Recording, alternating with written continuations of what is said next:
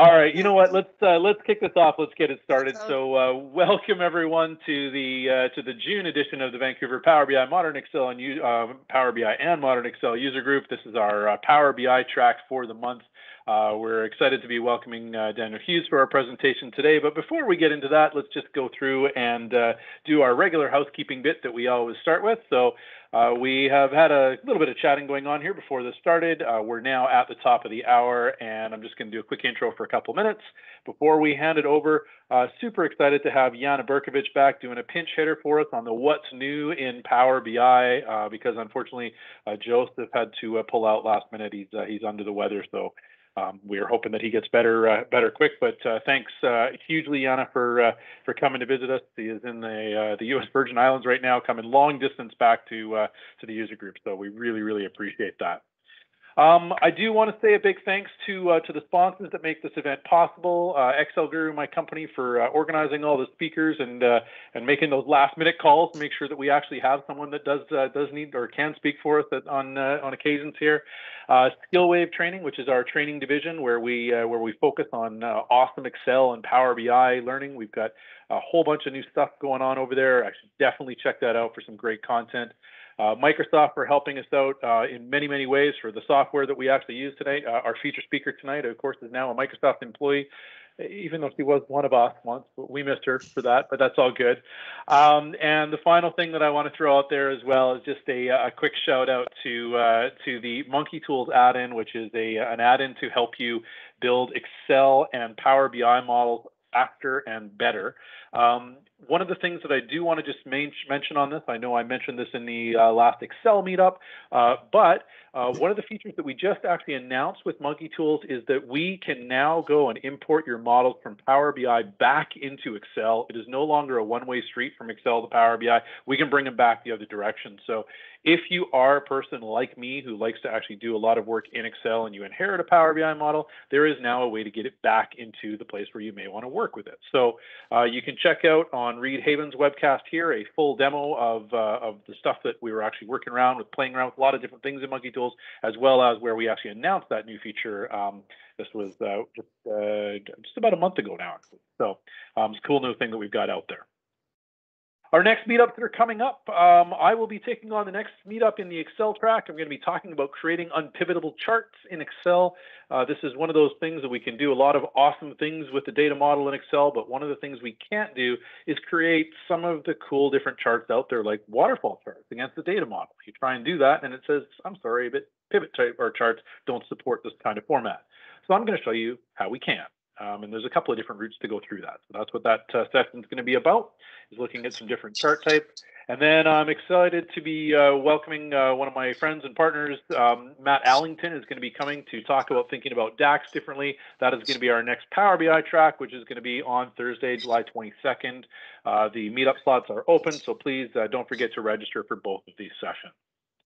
If you are interested in taking a slot speaking here, like our feature speaker today, who's brand new to us, if you're interested in these, please fill out the survey here. We would love to have new speakers. Welcome all the time when we can. So we definitely like to hear from you. Fill out the survey. We'll get in touch, and we'll get you to come and take part in our platform. Now, I'm 2 minutes early on my 5-minute intro slot, but I think that just gives us more time to hear from Yana. So what we're going to do is, Yana, do you want to take over the screen and show us what's new in Power BI? I would love to do that. So awesome. Give me a second. I'm working with one monitor here, so please be patient and please don't tell if any Microsoft information is exposed. Awesome. Once again, Yana, thanks for doing this last minute. As I say, this is a huge thing, and it always blows me away when I can email Yana and say, "Are you able on super short notice to do this?" She goes, "Of course." I'm like, "Are you nuts?" So we love you. Thank you for being here. Really appreciate it. I'm going to kick the floor over to you. It's all yours. Thank you so much, Ken. I love being in Vancouver, even if it's just virtually. So today I will be doing, hopefully slow, what's new and exciting with Power BI. Usually I speak very fast, but I was teaching for the last week, and this was the first and last feedback that I've got, just slow down. So I will try. So I'm Yana Berkovich. I'm in US Virgin Islands right now, and this is how it looks like. Well, not today because today is raining, but usually this is how it looks like. I'm a program manager for instructor-led training at Microsoft, and I was a data platform MVP for 3 years and was excited to cooperate in the Vancouver and other Power BI user groups across the world. My LinkedIn profile and Twitter handler are here. I would love to hear from you. And also, I'm always publishing Power Platform related stuff. So if it is interesting, I would love to keep in touch. So what am I doing? I'm doing instructor-led training, which means the Power BI training. This is the 1 minute of commercials if I'm here and I'm with Microsoft. So I'm supposed to do the commercials to what we actually do. So you can download the Power BI training in the aka.ms PBI training and train. So if you are instructors, if you are trainers, if you are Microsoft partners or MVPs, you are more than welcome to go ahead, download, create your own paid session with our content that we supply, provide, and maintain for you. And all the information are in the pages that below that you can see linked here. I wanted also to emphasize something here. So this is our Power BI instructor-led training page. Those are all the Power BI trainings that are available for you. So for example, DAX in a day, not yet. It's going to be very, very shortly during hopefully at the end of the summer. And advanced data modeling and shaping is very popular training and so on. So please go ahead, download, train, and create your sessions. Even GynaCubed, that in today's who doesn't like free Power BI training, mention us for quite extensively. So go ahead and watch those free minutes, and you will know how to learn Power BI from Learn and from instructor training and other sources. So it is also in the presentation that will be available probably via the meetup site with Ken. Okay, let's get back to the presentation today and think about what's new and exciting in Power BI and not just in training. So, okay, so first of all, we've got the become more productive, analyze you and your organization activity in teams. So right now you can add more than just the teams tab into the Power BI tab into teams. You can add you can add many more capabilities inside teams for Power BI.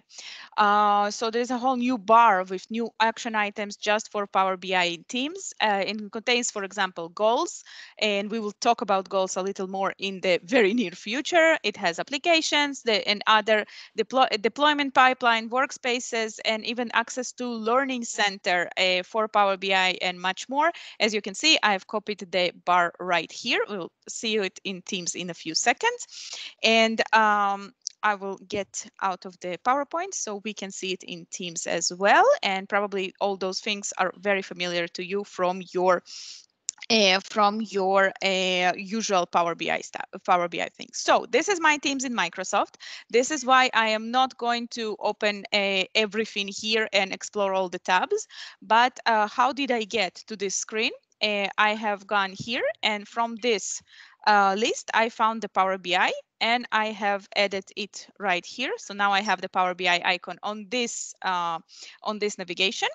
And right here, I have the Teams activity analytics, and this is my activity. So you can see the last 31 days, how many audio and video calls I've had, how many how participated I was, how many chats and I have done. And it's very interesting to see. We have also, you can also do it with the correlation to your Office 365 activity monitoring that can be also in your Office 365 portal, and you can see where are the hours that you are resting, hours that you're more active, hours that you are doing other stuff, and you can also analyze how productive you are and improve your productivity, or maybe improve your rest time, because if you are working until 2 a.m. yesterday and starting today at 8 a.m., meaning 7:30 you need to wake up, that's not, and then at 9 p.m. you are still doing something, maybe, just maybe, you need to slow down and go to the beach, but not me. So you also have the team activity, but I will not show you this, and also team activity details. This is going to be for specific teams, so you need to know how active your team is and draw the conclusions accordingly. So I do hope that you'll use this. In those new, you can create and manually enter data or pick publish data set, the same thing that you can create on Power BI service. So basically you are working with Power BI, but you are working on the Teams applications. Another very great thing is the learn, of course, and the deployment pipeline. Deployment pipelines, I hope that Joseph talked to you about that last month, and there'll probably be months ahead when you can explore more with this wonderful feature and things that will go ahead and be more new and exciting there. Alrighty, so let's get back to the presentation. Okay, this one is that. Teams activity. You cannot see the team's name because I did not want to expose the team's name themselves, but you can see how many things this team's activity with using with Power BI behind the scenes gives you. You have all the live users, you have all the engagements, last messages in the past 40 days, and so those is one of the columns that is hidden, total posts, total replies, and you can know, for example, the first team here, even though it has about postal replies or 90 days and 89 days, maybe the governance policy for this specific teams need to be that after 90 days that nobody posts in the team, and you can again compare this data with the data that you have got in your Office 365 monitoring center and see if this team might be deprecated and is no longer needed. So if you've noticed, I hope you didn't, but in my Teams tenant, there are many teams, and it's sometimes hard to follow. And there were even 13 messages that I haven't even read yet from all those teams and other things. So all this information is cluttering our desktop, is cluttering our teams, and there might be a policy that can help us to be more productive and more effective. So speaking of goals was something that was huge in the last Business Application Summit. It was presented by Justina Luchuk from the Power BI product team. This is an example of goal setting. So first of all, how do we create the scorecard? We are creating the scorecard. Again, we can create it just from Teams. Creating those, or we can create it in Power BI. So for example, I have created a scorecard that calls test ILT, tested structure-led training. I can create another workspace or use an existing one. One thing, it does need premium workspace because it has the AI feature on below that is driving it. But it has a very important thing. It has got a sensitivity label. Sensitivity label is something that is being added to many Power BI reports and many data in generally, and it is enabling two things. First of all, it's in information security. If it has to stay inside the organization, or it is a non-business, or it is something else, or it is a highly sensitive level 1, 2, 3, 5. Every organization defines the sensitivity label in a certain way. Another thing is privacy, because here we have goals. So goals can be private goals as well. So for example, I want to improve my performance, so I want to improve my rest time or something like that, or I want to improve the time it takes me to answer new team calls, or the time it takes me to answer an email for a client. So all of this is very personal. I probably wouldn't like somebody to present it in some kind of a conference afterwards with my name on it and so on. And with goals, we have several things. So we have got the name of the goal, we have the status, and we have the value that is given, and it's all things that can be defined. And of course, the progress, if we are progressing towards the goals or we are progressing backwards, and we can measure everything that is about our data. Now, important thing that it's kind of reminding of dashboards and things that we are doing in advanced data visualizations for dashboards. So just take a very close look at goals and see how you can work better with this. All right, embedded analytics. Embedded analytics, for those of you who forgot what it is, you can add it to your web application. That means you have a web application, you can embed analytics inside the web application.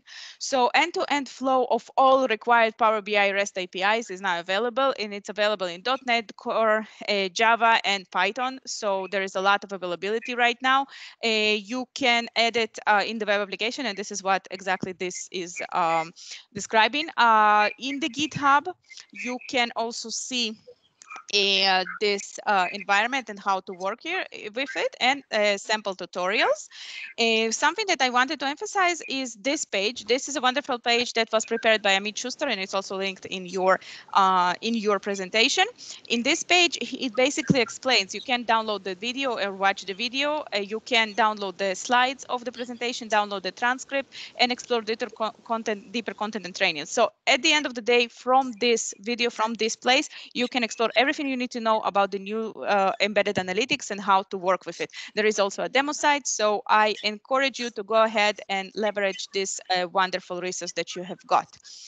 Okay, and this is what happens when I speak slow. I get run out of time. So, okay, so what else? This is the exciting part. I almost didn't notice it, and it was kind of under the radar, but Salesforce and Power BI, now you can embed Power BI report, dashboard, and more in Salesforce. So we talked about embedded analytics a second ago. So you can now do this embedding also in Salesforce sites, just like you do it in SharePoint sites, which is kind of awesome and opens a lot of opportunities for Salesforce users to enjoy Power BI as well, and vice versa for Power BI users to enjoy Salesforce. No comments about competition or non-competition. You will not catch me on that. New data gateways. So this is the time of the year to install your data gateways again. So please go ahead, install the new and exciting data gateway. And now we have got also support for single sign-on for both SQL Server and Oracle data sources through Power BI Enterprise Data Gateway. And this is huge because before that we had mostly for SQL Server, and we had a few different ways to configure that. So and now you have single sign-on support. So go ahead, take advantage of it. It improves the security.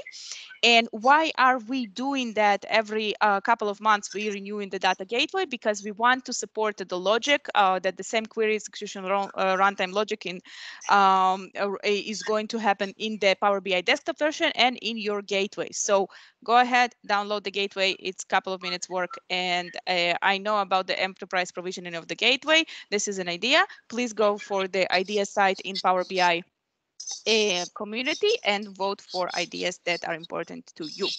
Power BI Windows app. We have the Power BI phone app, but we also now have the Power BI Windows app that is available for those users who do not want or cannot install the Power BI on their specific machine. So the Windows app is for business users that can work on their Windows with the Power BI application, similarly to what they would have worked on their mobile phone. So now you can change the layout, you can add all the frequent reports, and you can see your apps, and you can and so much more. As you can see, the Power BI navigation right here on the left side is also available here, just like in Teams. Additional updates, Power BI Report Builder. This is a way for you to create the paginated reports.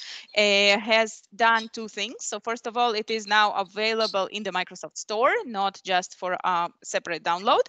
And also it had added a data label. So you have got all data ribbon, including the Azure Synapse, which is instead of a SQL data warehouse in Azure. And of course, the Dataverse. Dataverse, for those of you who want to learn, this is the basics on which Power BI, Power Apps, and the rest of the Power Platform is standing. This is the database that stores the data in the background of the Power Platform. So this is new and exciting for us. And a sentence I did not know where to put in my presentation, but it's still an additional update that is important to remember. Email notifications for non-owners of data flows. Before that, only owner of a data flow could get a minimum notification if the data flow is failing, if something happened, if the data flow is overloaded, and other things that are related to the data flow performance and execution. Right now, non-owners can do that as well. So you can be a system administrator or Power BI administrator and get those notifications. So it is important. So Business Application Summit recap, May 25 to 27th. It was under the signing of empowering every individual and empower every team and empower every organization. So basically, this is the statement and this is the goal to empower each individual. And I think that this slide was important for me to show, not just to show the recaps and where you can find them in our Power BI blog and what new and exciting features such as smart narrative general available, anomaly detection general available. And I did a talk in Data Minutes just last week about anomaly detection, and it was awesome. Or how to do anomaly detection in 10 minutes. This was fast. And there are many other features like med data sets discoverable and accessible. It is coming up. It is connecting to what I'm doing right here in the US Virgin Island, because what I'm doing, I'm basically empowering individuals to do more with data, to do more with ability to create their applications and to improve basically the way they are interacting with technology and how they are able to create new and exciting solutions for themselves, for their community, for their team, and for their organization. So I'm very happy to be part of it. I don't have the time to review the anomaly detection as well, and as the administration updates. So there is an update for workspace admins that are changing, update workspace tools, and there are other automatic upgrades for basic workspace. So those two things we haven't reviewed in details, and I hope that you'll find the chance to play a little bit with anomaly detection. It's fun and it's very easy to add to your Power BI solution. Okay, Ken. Ken? Yes. Anybody? You want to see hear about anomaly detection, or we can hand it over to our presenters? I think we're going to need to hand it over to our presenter. Yes. Yana, thank you for that run through again. One question though we did have come into the chat regarding the Power BI Windows app. Is it possible for the dashboard app link that's shared with other users directly to open in the Power BI Windows app rather than a browser if the Power BI Windows app is available on the laptop? Now, I don't know if you're going to know the answer to that question, but I'll bet you probably know somebody who would be able to actually get that fixed if it doesn't do it already. Yes, that's an interesting question that might stuck on the fact that it is the same user that is connected to both machines, and it will flag before even the application. So it really depends on that. And also, if you published your Power BI report as a report and not trying to access it as a dashboard, it also depends. All right, there you go. Cool. Thank you once again for coming in and pitch hitting for us. We really appreciate it, Yana. It's always awesome to have you with us and taking time out of your evening there. I know you ended up skipping a dinner with the team, so thank you once again. Thank you for keeping my diet. The food here is amazing. So yes. Yeah, that was what it was all about for sure. At any rate, have a great one, bud. I'm sure you probably have to end up going again. Thank you hugely for this, and we will catch you again, Yana. Always awesome to have you with us. On that note, I think it is time to hand it over to our presenters. So, Daniel, are you ready? I am ready. Fantastic. In that case, the floor is yours, and I'm going to just mute myself and let you take it away. Perfect. Sounds good. I appreciate you inviting me today. So my name's Daniel Hughes with Process Analytics Factory. I'm also joined today by Robert Connolly, who is one of our North American data analysts. And Robert is actually going to do a lot of the demonstrating today, live software in Power BI to show you how to do process mining. What I wanted to start with, though, is, Robert and I do one of these, two of these a week, Power BI Users Group. I guess that is one of the good things about COVID is everybody's virtual now, so we can do these from anywhere in the world. Today I'm in Texas and Robert is in Michigan to do this. So usually when we do these, most people in the Power BI user group don't know what process mining is. So I'm going to start with a little bit of background on what is process mining, a little bit about the capabilities around the way Gartner defines that, and then talk a little bit more about use cases. And then we'll turn it over to Robert to walk you through what that looks like. And then if you stick around all the way to the end, I'll give you a link where you can download the software and start process mining for free inside of Power BI. So a little teaser for you to make it all the way to the end. Let me share my screen, make sure I get the right one here. That should work. Move everybody over there. So let's talk about process mining. So process mining is an analytical discipline that attempts not to show you the KPIs or what's happening in your organization, but attempts to show you why your KPIs are what they are based on the underlying process data. So the technology attempts to recreate or reverse engineer a business process based on the data that lives inside of your ERP or your transactional systems. So it takes the data from those transactional systems on how each transaction of a process was executed, and then uses that to build a map of your process that looks very similar to what you see here on the screen.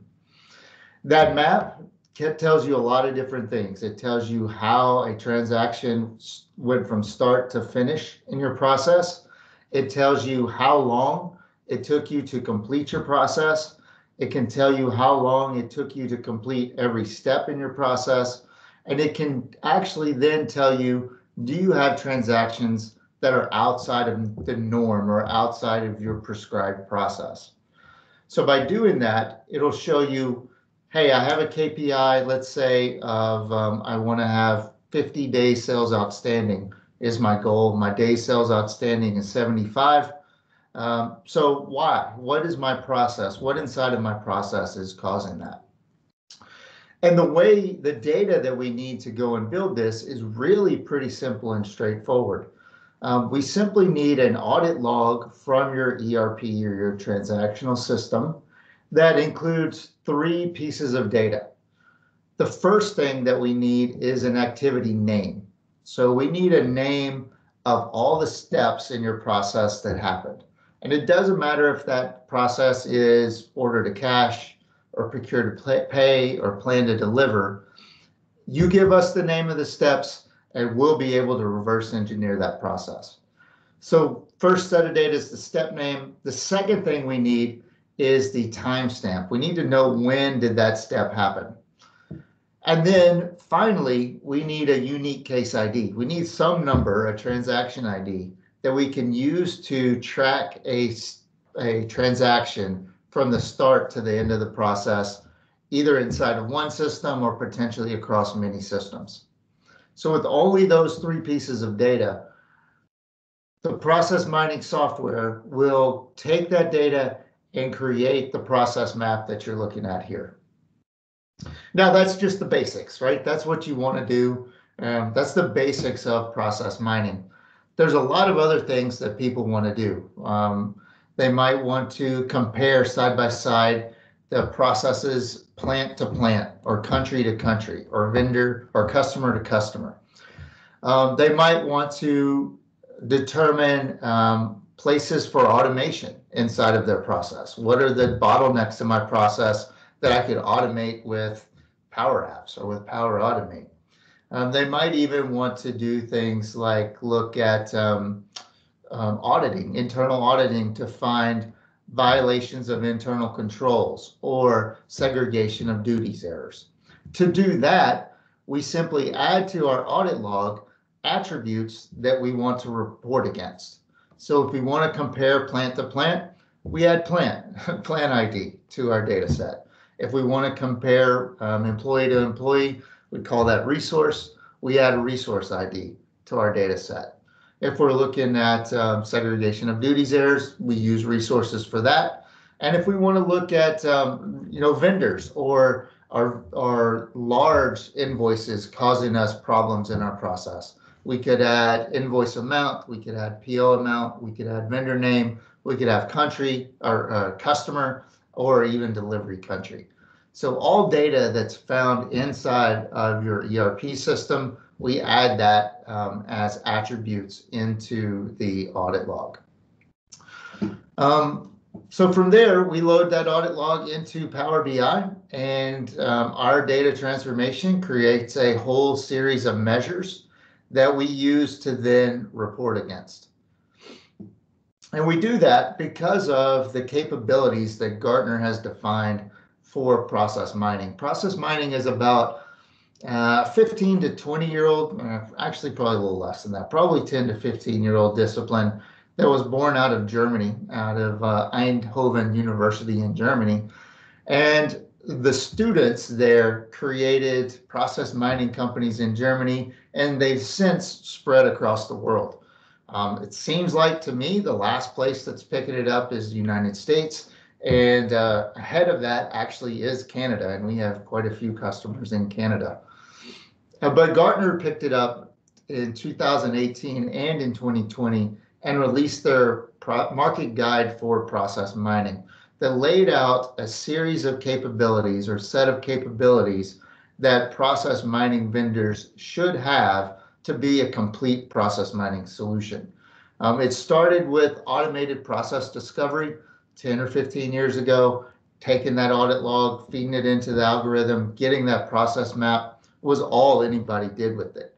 But now, to be a complete process mining platform, you need to have conformance checking or the ability to define a process, a way you would like to execute your process and be able to compare every transaction against that conforming process. You need to be able to do data prep. You need to be able to capture data not from a single system, but across multiple systems. You need to be able to have real-time dashboards to be able to monitor the process in real time based on the data. Process model enhancement, the ability to add a to-be process once you've identified the as-is with process mining to say, hey, I want to enhance that process and define what I want it to look like tomorrow. The ability to interact with, have multiple processes interact together. So we do a lot of work in supply chain, and supply chain goes across procure to pay and order to cash, because you need to get your inventory so that you can create the product so that you can deliver it to your customer. So the ability to take those processes that are separate in your ERP system and visualize those together is really new. And then customer journeys is one of the latest places that process mining is going. And the reason that it hasn't been tackled before is because of how complex it is. You know, Robert and I just recently did a project with a B2C hardware manufacturer where we looked at the customer journey across their websites and tried to identify what customer journey path through their systems would lead to the best outcomes, or conversions at the end is what they called it. And what we found across their customer journey was there were over 850,000 process variants, or ways that their customers took across their processes or across their websites. So the ability to take all of that data and visualize it is not the easiest thing in the world, and it's one of the reasons Gartner has called it out here. Predictive prescriptive analysis, so using AI and machine learning to identify what would happen next in your process, to predict what the next step is, to prescribe what actions you might be able to take if a transaction veers off of the prescribed path, and then actually being able to take action on that. So once you identify that, hey, this transaction is going to be late, our delivery time is now pushed. We have a bottleneck with this supplier in Taiwan. Can we automatically take action on that? And then task mining is actually recording what happens on the desktop, recording what the user does to interact with the application and even to interact with applications that aren't the ERP system, and adding that into the process map. And at PAFnow, in order to be able to do all of this, we've chosen to partner with Microsoft and Power BI and build all of our process mining into Power BI because of the ability to access hundreds of systems and data from hundreds of systems, to take advantage of everything in Azure for machine learning and IoT and data manipulation. And then even the Power Automate to be able to take action and to record users' desktops through the Process Advisor in Power Automate to add task mining to the tool. And doing that has led to incredible growth for us. We're growing over 200% a year, adding customers and customers every day. And that, by embedding all of our process mining in Power BI, in the Power Platform, allows us to take advantage of, as we all know here, the Gartner's market-leading data and analytics tool in Power BI. So that's a little bit about process mining. I didn't see any questions in the chat. If not, I will turn it over to Robert and let him dive into a full demo of the tool, show you exactly how it works, show you how you can load data, and then we'll come back and I'll give you a link to go and download it for free.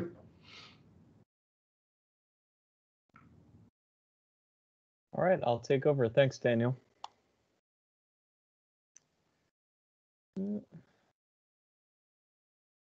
All right, so my name is Robert Connolly. I am, again, a North American data analyst. I work with Daniel and Jenny at PAFnow. And I'll be doing the demo today for looking our software in Power BI and process mining. So the first page that you'll see here is a standard thing we like to do, and it's the discovery page. Process mining often begins with just looking at your process. You need to know what's happening in a general sense before you can really dive in. So the first page is just about beginning that analysis by looking at the overall process. In this case, I'm using a purchase to pay or procurement data set. So we start with the create purchase order, go through some approval levels, post goods receipt, post invoice, and pay an invoice. That's what our standard company process is. And one way we could actually find out if that is the standard company process is that we can look over here in the variant section. So what a variant is actually one way that your process happens. So one flow of steps from beginning to end. And I'll show you what that means. So if I click our most common variant here, number 1, which happens in 471 cases, it goes exactly as I just said: purchase order, approval levels, goods receipt, post invoice, and pay invoice. Now, a new variant, if I click on variant number 2, is now we see that we actually skip some approval levels in our process flows sometimes. So depending on what your company may define, you may have your most common variant as your standard process. This is the one we want to see every time, barring some restrictions, maybe not. Okay, and then how we determine where we're maybe having bottlenecks, where we need to look at our process, we're going to use just simple color coding. So this is something we do with the Process Explorer here. That's what this visual is called for process mining. And you'll see anywhere you have bright red, it's just automatically highlighted. This can be configured, but right now it's default set up to be your lead times or your cycle times, whichever word you prefer. And basically, you just see how long it took to go from one activity to another. In this case, you're seeing that post invoice to pay invoice is taking the longest time on average. This is telling you it took on average 12 days and 16 hours to go between these two. It's not saying that in only one case it did that. If you wanted to do that and find case by case, I'll show you things differently later that will allow you to do things like that. But one way you can actually narrow down what you're looking at with the Process Explorer is if you decide there's a certain variant or process flow that you're interested in. For example, you see that, okay, when I skip my approval levels, it actually takes 11 days on average. And we can see that even with the intermediary steps here, it doesn't take 11 days when you add those all up. It only takes about 3 days and 4 hours. So why is this happening potentially? Something we can do to only look at variants that include this edge is I can right-click it and include it. And this is a really big piece of process mining, is being able to filter down into the process you want to know more about, because it's great to see your process overall, but the end goal is to increase efficiency in the end. So it's always really handy to just be able to filter down even more. And that's one way that process mining can filter down your data. So now I'm just looking at only the cases and only the variants that go through that edge and skip over the other approval steps. So we see we have 23 variants that do that and 234 cases. Up here on the top left, anytime I make a selection in my data, so if I was to right-click this, by the way, this arrow that loops here, this is a self-loop indicator. It's telling you that in your process, sometimes you go from approved PO level 1 right back to approved PO level 1 as the next step. It just doesn't show it as a separate node. It puts this here. So I can right-click and exclude. So now I only want to see those cases that don't have a self-loop on approved PO level 1.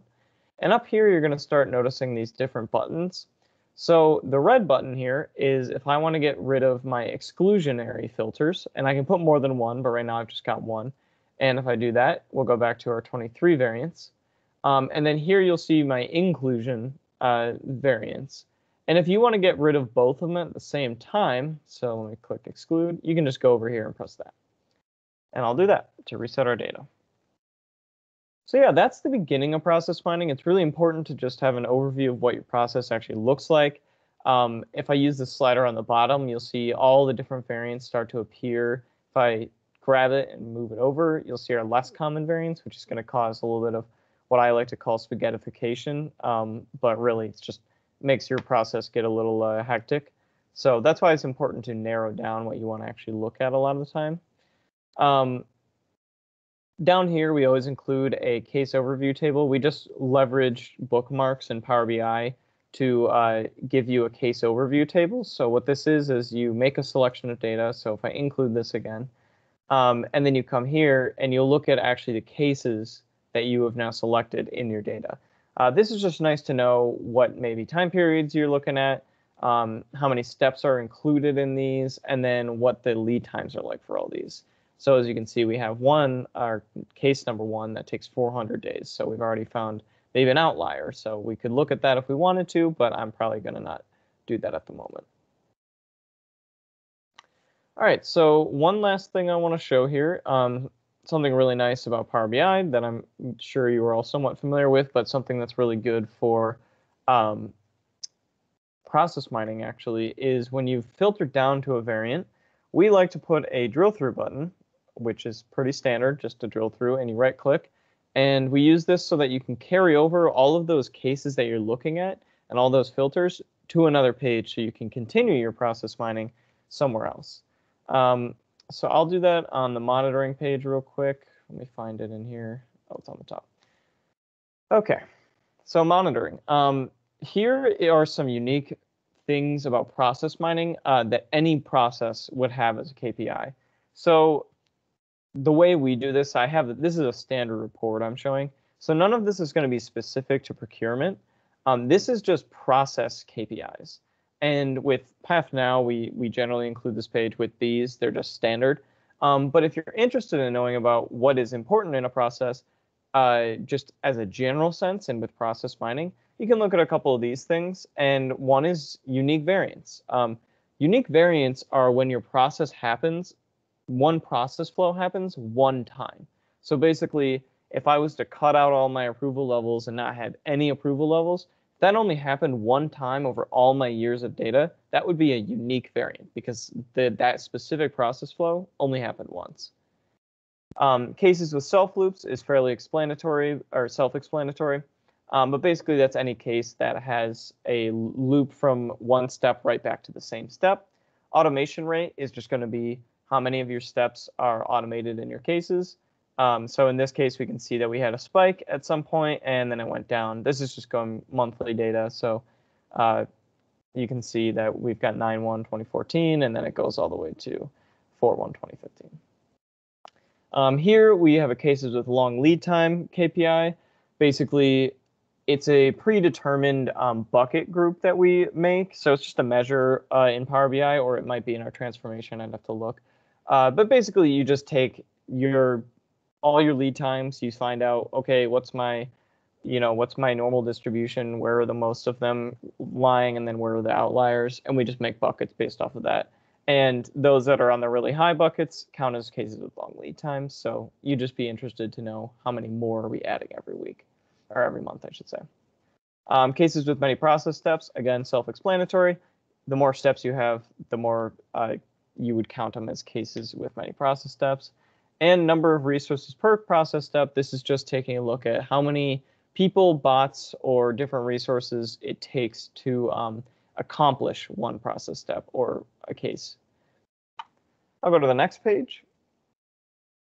So now I'm looking at the difference analysis, and something that's really, really important with process mining is what we call process drift. Process drift is how your process changes over time. So if I was to select 2012 and 2015, now you'll notice we have a legend feature on the Process Explorer, and when you see the green, it's going to be 2012, and when you see yellow, it'll be 2015. So if I bring this out a little bit, what you'll notice is that in 2012, we never once did this thing, which is create shopping cart. Essentially, it's probably just similar to create purchase requisition, but maybe it's a little different for whatever reason. But in 2015, we see we've added a new step. And we count this as process drift because we are changing our process over time. And this is obviously very common for any process at any company. You want it to change over time to fit new norms and to become more efficient. So this is just one way of looking at it, is to use some filter, find your years, and then use the Process Explorer to then look at the years comparatively and see what's changed over time. And obviously, you can put the ones in between if you would like. So let me go back to selecting them all. And I just want to show real quick that there's actually a few different layouts you can use here. And they're all very useful in their own ways. So when we're looking at process drift, it's really nice to use what we call the unique highlight, where we just see specific edges and nodes are highlighted by their year. But what you can also do is, let me actually bring this down a little bit, do a side-by-side. So now we're separating the years side by side. So we see 2012, 2013, 2014, and 2015. And now you're just seeing the process year by year. And again, you can use this for process drift. But this is actually really useful for all different kinds of attributes, because not only can we obviously go by year, we could also go by potentially like our purchasing organization. Maybe you have a department within your company that handles specific regions. And if you had that as an attribute, you could compare those right here and just see side by side how they look. So let's go to benchmarking, and I'm actually going to show another way to do exactly what I just said about comparing side by side. So on this page, we've leveraged Power BI so that on the left side, the visuals are only interacting with each other on the left side, and on the right, only on the right. So if I was to select something over here, do that. So let's look at our short lead time cases. It's only going to change over here. So we see over here, we still are looking at our overall 29 days and 22 hours. And then if I want to do a benchmark, so the reason we have this page is for direct comparisons and then throwing some KPIs in here. So let's look at our long lead time ones. Now right off the bat, we can see we're looking at a similar number of variants here. So let me do a little more. But we can see that there's like some small differences in our short lead time cases, but overall they kind of follow the approvals, and you might skip one or two, but that's okay. And then it looks like sometimes you post a goods receipt and you don't actually post an invoice, which could be an issue. But there's not a ton of variation. Whereas over here in our long lead time ones, we're seeing that, okay, wow, we've got some really red edges coming here. We've also got create purchase requisition coming in at the beginning, which we don't have over here, at least not very often. And now we see that, okay, let's look at where we're getting our longest lead time pieces, and we can see when we skip approval levels or when we just skip them entirely, we're getting really long lead times in this duration bucket.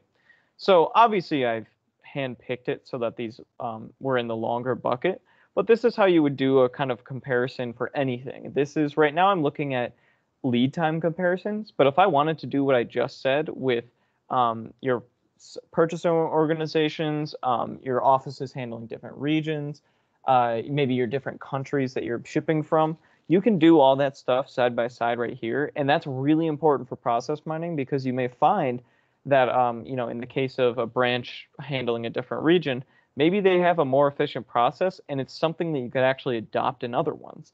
And you'll find that out by selecting these two, and you'll see, okay, really long lead time, really short lead time, what's different, and you can compare. Additionally, I didn't mention this, I did say a couple KPIs, but we put the number of average process steps. So on average in your long bucket, your long lead time bucket, you have 7.31 process steps. You have 34 variants and 101 cases in your current data. And this is actually a really interesting comparison too, without looking at this. You see 17 variants and 239 cases. So we have half as many variants for our shorter lead time cases, and way more cases, double the cases.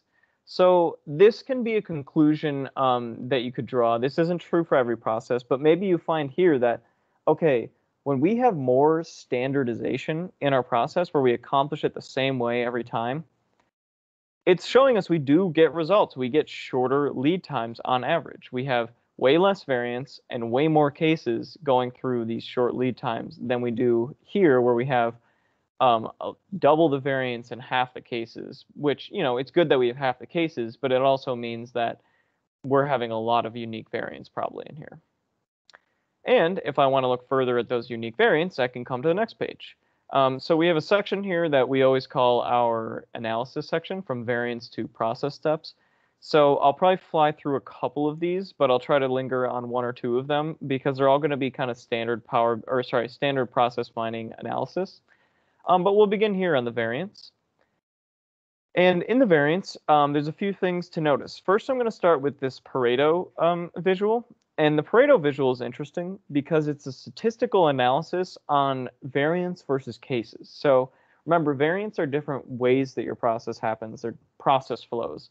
The Pareto statistical analysis, basically you try to cover 80% of something with 20% of an attribute. That's a general way of looking at it, but for process mining, a really common way to look at it is you want 20% of your variants to cover at least 80% of your cases, because that's showing you that you have a high rate of standardization, because you have less variants than you have cases, obviously. So here we're seeing that, okay, we have 14% of our variants covering over 80% of our cases. We've got a great start here. It means we have a fairly standard process covering a lot of our cases. And you can see that this green on the outside edge here goes into the interior as well. What this green is your 20% variance. So 13% variants are outside here. And then this interior part is the rest. 14% is on the outside. And then the next 6%, accounting for your top 20% of variance, is right here too. So you're seeing that you're actually covering half of the leftover cases with the rest of your 20% variance. So you're actually probably getting close to like 850 cases covered by just your top 20 variants, which is phenomenal. That's great. You definitely want to see something like that. But the lower variants covering the more cases, probably the better as far as standardization goes. So that's what that visual is about. There's also a new visual here with the root cause analyzer. This is just a statistical analysis thing. So in Power BI, we're just taking the cases, so all of our cases where something happened, and we're trying to give an attribute to it to explain by. So for example, right here, we're looking at our variants and we say, okay, I want to see my variants that have a ton of process steps, over 6. So I'll select that. And now what this is doing is giving me a selection based off of what I've told it to explain by, and trying to give me some statistical correlation using coverage and precision to explain my data selection. So we see 80% here with a happy path, 0 self loops, and a a low automation rate. But basically, it'll have different tabs, creating different groupings of attributes to give you your analysis. And we can see that now we just have self loops versus here we're including a bunch of things. And then if I keep going down, sometimes it's just automation rate, and here it's automation rate still. So I'll break it down in that way. And as you go, it just gives you a lot of different options to explain your data. If you also want to see this as a scatter plot person, if you want to see this as a scatter plot because you're a scatter plot person, you can click this button. There you go. And then if you have a quick thought and you're saying, okay, I see that I have this for my high process step variance. What about the rest of them? What about everything I didn't select? The root cause analyzer actually has a real nice thing here where you can just invert your selection. So now I'm looking at everything that I didn't select without actually going in control selecting that all, because that would be a little cumbersome. Not the worst, but it would just be a little cumbersome. And now we're seeing that for all the rest, when we have a self loop, that's involved with the lower process steps, which is an interesting thing to find out because maybe it's telling us something about our process. And then I did mention unique variants earlier. We just have a quick button. This is just a tree map that we kind of made into a bit of a button. So if you wanted to look at your unique variants, first of all, you can hover and you can see you have 29 of them. And you can see they all do one case. And now you can see your distribution of what the average number of process steps is. So we can see 18 out of our 29 unique variants have greater than 6 process steps. And then we see the rest are displayed throughout here. And then the root cause analyzer. Again, this is going to give you a possible explanation for your data. We see a strength of 35% for create purchase requisition, self loop, and low automation rate. The loops page is going to be really similar to what I just showed you, just like some slightly different stuff where we'll see a KPI where what your lead time looks like when you have self loops in your case versus not, how many self loops you had over time, so how many new cases have self loops. And you'll notice one real quick thing here that we can also have a node highlight on here. This can be really good for process mining if you're not interested as much in the time between activities. Maybe you're interested in some attribute related to the activity specifically. You can feed the process explorer something so that you can highlight by that. So here we're seeing that Postgres receipt is really, really red because it has a ton of self loops. So our automation page is not about necessarily accomplishing automation, even though it might help you accomplish that goal. The automation page a lot of it is about understanding your automation efforts in the past. So what we have here is your automation rate in your cases over time. So you're seeing how many of your cases are highly automated. Here we're seeing what our most automated steps are. We can see Postgres receipt is automated 1,000 times, over 1,000 times. So it's just giving us some nice looks at, okay, have I successfully automated my process over time? And here we're saying, okay, for at least this data set, no, we're not automating. We're actually getting worse over time with our automation. And then you see your average automation rate up here. The lead times page, I'll stick on here just a little longer, but it's not going to be too different from a lot of the stuff we've seen. You'll have a grouping of your lead times. So this is just your different buckets for lead times. It's what I used earlier, that group duration. You've got your overall average lead time still up here. This is the same as before, 29 days, 22 hours. And then we again use the bookmark feature of Power BI to actually bring in a new thing, which is a lead time calculator. So when we're going through a process, you might want to look at the average lead time over the whole thing, right? You want to know beginning to end, how long does it take? But sometimes you want to know just how long it takes between two steps, regardless of what's between them. So Here I can see on average between approved PO level 1 and post-goods receipt, if I put nothing else in between, it takes 11 days and 5 hours on average. If I was to actually click approved PO level 1, so let me click that, click off here, and then do post-goods receipt, now what it's telling me is this part right here is included in the data, but so is here, where we're going to other steps first before we get to post-goods receipt. So now we're seeing that when we include this part along with this part, we're seeing 8 days and 15 hours, 9 minutes, and 2 seconds on average to go from approved PO level 1 to post-goods receipt. So this is just for breaking up and slicing your process in different ways, but it can be really, really handy if you want to see just how long it takes to go from one step of the process to the other, regardless of what's in between those two steps. The process steps page is our last analysis page. Again, I'm not going to spend long on this one. It's just giving you an idea of what the average number of process steps per case, process step types per case. So this is basically just telling you have 6.05 unique process steps per case on average. This is telling you your total number of process steps, which can be interesting, but sometimes it's not. And then down here, we've just grouped it so you can understand when you start with a specific activity, are you leading to more and more process steps? So when we start with create purchase requisition, we see that we have a lot of process steps in the rest of the case on average. And then here you can just see the average number of events in cases, including this activity, and approved PO level 1, or 1, 2, and 3, all those things. It's just a little node attribute there. I'm not going to go into this page 1. That's just a page that I've been working on some other stuff with, but compliance analysis. So this is probably the last of a really big bunch of interesting visuals for Power BI, or sorry, for process mining. There is something interesting in conformance checking too, but here we have an event filter. So we call it the event filter. Basically what this lets you do is if you want to see a specific process and you don't want to go through the process of including and excluding and filtering all that thing, say you just want, you know exactly what you want to see and you want to find out how many cases go through that flow, what I can actually do is come here and start building that flow. And I can say, okay, I want to see when it does all these different things. And I want to see only my cases that have post-negative goods receipt. But what I can also do is click this. So right now it is a dotted line. If I click it, then it's solid, and this red axis acting as our start node. I'm now denoting to this that I want these cases to start with create purchase order.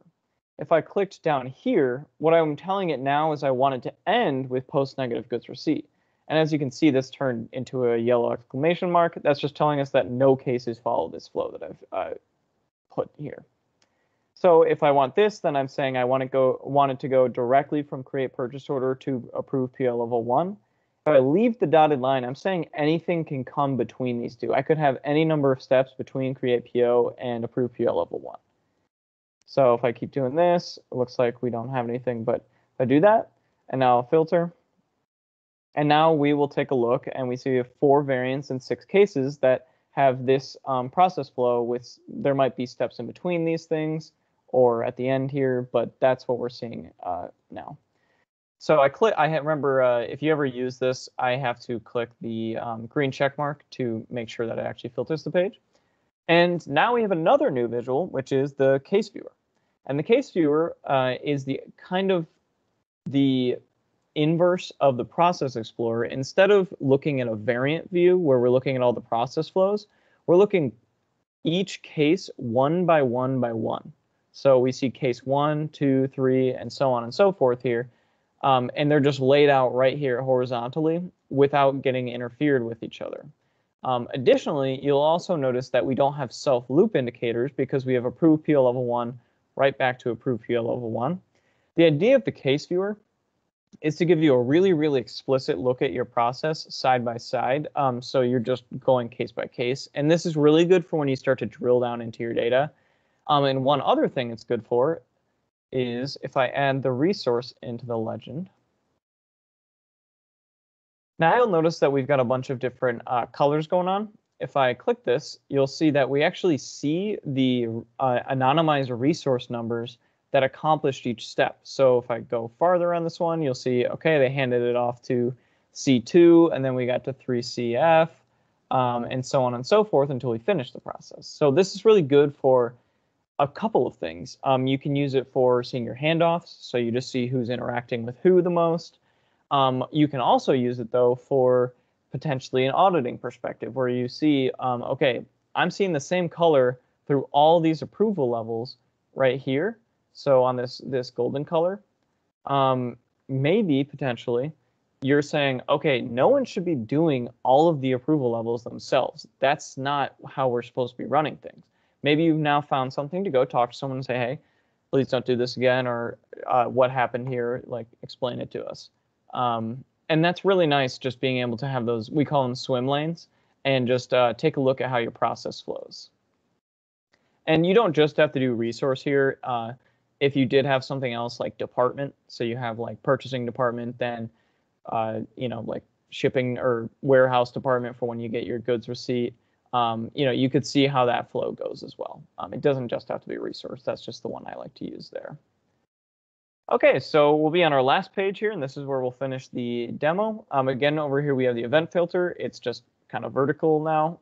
And we have one last feature of the Process Explorer, and this is conformance checking. So let me click off. There's a button in the top right. I don't want to hover over it because it'll get covered, but that button right there is how you activate conformance checking. So if I click it, I'll be back to our regular view. And now I'm back to conformance checking. And what conformance checking is you specify a process flow that you want to see, and now it'll mark it as green, and anything that's not that process flow is going to be red. So this is how you might do a little bit of auditing of your process as a general thing. You want to see how often your process is conforming to what you want to see, and every time you see red, you're going to say, okay, that's not what I wanted to see. And just as a couple features, you can click this here and we can see what we specified to be our conforming model. And I can mark as not conforming from here. So now I've said, okay, there's a couple things I don't want to see. If I go back, now we see there's more red than there was before. If I wanted to, let's say, grab the top 3 variants and say all of these are okay, I could grab them all and then click this thumbs up, and now they're all part of my model. If I go here, you'll see that. On the other end, if I just wanted to grab one and make sure I said that it wasn't, I could just click the thumbs down. And you may have noticed this yellow going on. So what the yellow is model moves. Model moves are basically just, if you take a look at our process, our conforming process, this is telling us what we want it to do. So when we have create purchase order, we want it to go to at least one approval level. So that's why it's giving us this red, because we see it's being no approval levels are happening, and now we're seeing that's not conforming. And this is just telling you this is what should have happened. It didn't in these cases, but that's what you wanted. And you can always turn that off if it starts cluttering you. It's definitely not required to have it on, but sometimes it's nice just to know where you went wrong and what you did want to see if you get a little caught up. Yeah, so that's going to conclude my demo. I hope you learned a lot about process mining, especially in Power BI. There's a lot that goes behind this. Daniel touched on it a bit, but if you want to explore a little bit more about process mining, obviously this will talk about PAFnow specifically, but if you want to come to our docs, there's still a lot in there that is not about PAFnow and is just about process mining in general. For example, the event log page here, there's going to give you a good example of what you need in order to get to this point. And for the free visual that Daniel's going to show you in a little bit, these are the 3 fields that you're going to need. So if you want to use that free visual, make sure to come to the docs, come to the event log page, and read up on this a little bit, and then you'll be good to go with the free visual. All right, thank you, everyone. I'm going to conclude this here. We may have had questions, but I'll let Daniel tell me if there's anything I need to answer. Thank you.